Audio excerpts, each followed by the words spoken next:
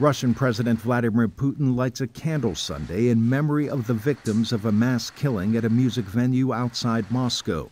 Mourners lay flowers at a makeshift memorial at Crocus City Hall, the site of the deadliest attack in Russia in 20 years. Flags flew at half-staff at the Kremlin as Putin declared a day of mourning.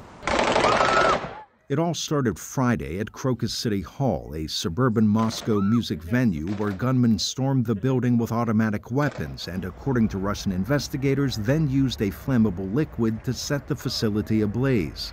Authorities say they've detained 11 people suspected in the attack, bringing them to the Russian Investigative Committee headquarters in Moscow.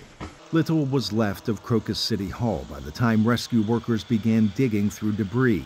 U.S. officials have said the Islamic State terror group's Afghan affiliate, known as Islamic State Khorasan, was behind the attack. But inside the Kremlin, officials began accusing Ukraine of involvement.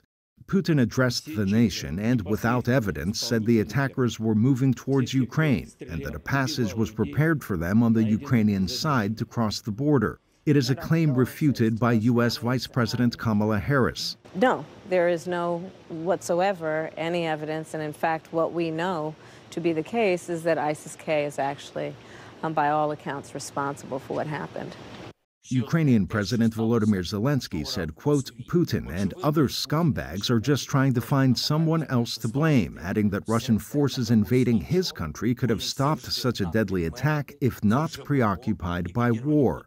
Russian investigators say they found weapons and other evidence linked to the attackers as they begin the process of piecing together the night's events. And while much of the recent news outside Russian embassies and consulates focused on the still mysterious death of opposition leader Alexei Navalny, at the embassy in Serbia, people laid flowers, lit candles, and signed a book of condolences.